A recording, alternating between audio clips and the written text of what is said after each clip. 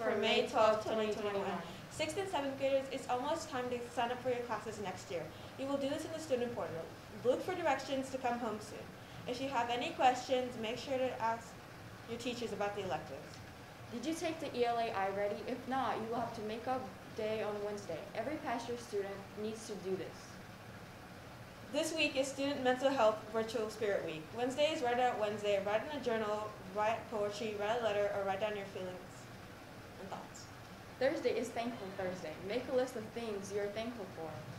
Friday is Free to Be Me Friday. Make a list of things you love about yourself. Now to Miss Marissa, our librarian, for today's Book of the Week. Hey Pasture Tigers, I'm Miss Marissa, your Pasture Librarian, and this is Book of the Week. May is Asian American and Pacific Islander Heritage Month. This includes countries like Japan, China, India, Pakistan, Laos, Armenia, Turkey, and many others, as well as about 20 to 30,000 islands in the Pacific Ocean, such as Fiji, New Zealand, the Hawaiian Islands, Easter Island, and a whole lot more. So in honor of Asian Pacific American Month, the book I'll be presenting today is A Place to Belong by Cynthia Carajota. This book is available here at the library and at the Sacramento Public Library.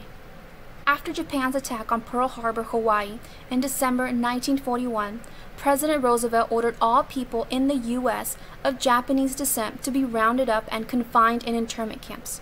This meant that more than 100,000 people were held against their will for years. This story centers around 12-year-old Hanako and her Japanese-American family after the end of World War II, when they, among other Japanese Americans, are released from an internment camp. Now that Hanako's parents' successful family restaurant is no more and the family is left poor, they decide to join the many who renounce their U.S. citizenship and accept deportation to Japan. After hard weeks of traveling across the ocean, Hanako and her family arrive in Hiroshima, Japan, but are unprepared for the destruction left behind from the atomic bomb that was dropped there. The family heads to their grandparents' farm, where they must learn to adjust to the hardships of their new life. Being born and raised in the U.S., Hanako and her brother Akira have an even harder time adjusting to the poor conditions of their new world. Despite all the terrible misfortunes Hanako and her family face, throughout the book, family and hope are what keep them going. Many times when you learn about historical events, it feels like just another fact or a far-off event. But by showing the aftermath of war, even if it's from the point of view of a fictional character, we are able to put ourselves in their shoes and learn something of perseverance and hope. Friday, May 14th will be the last day of the year to check out library books.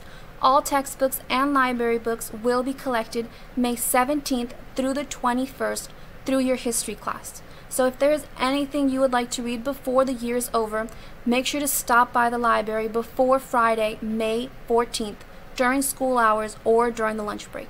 Check your student email for any overdue notices. Sign in to the Pasture Library catalog for a complete list of what you need to return before the end of the year. Email me if you have any questions. See you around campus. Don't forget to wear your mask whenever you are on campus. It must cover your mouth and nose and be worn at all times. Also, be sure to maintain social distance for at least 3 feet. 4th grader grades are out now. Make sure to check your portal to see them. We just have 4 weeks left to improve your grades.